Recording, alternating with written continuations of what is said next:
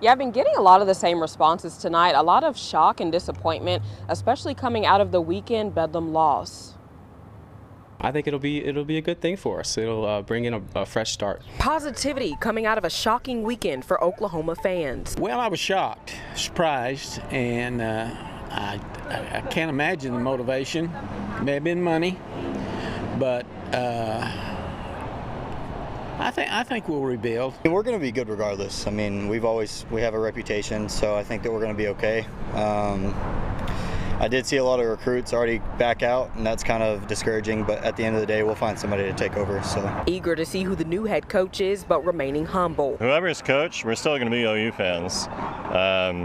Just sad to see him go, I guess. One fan even making light of the matter. Sounds like the entire OU football program just decided to go to USC, so I guess I'm wearing a USC shirt next year.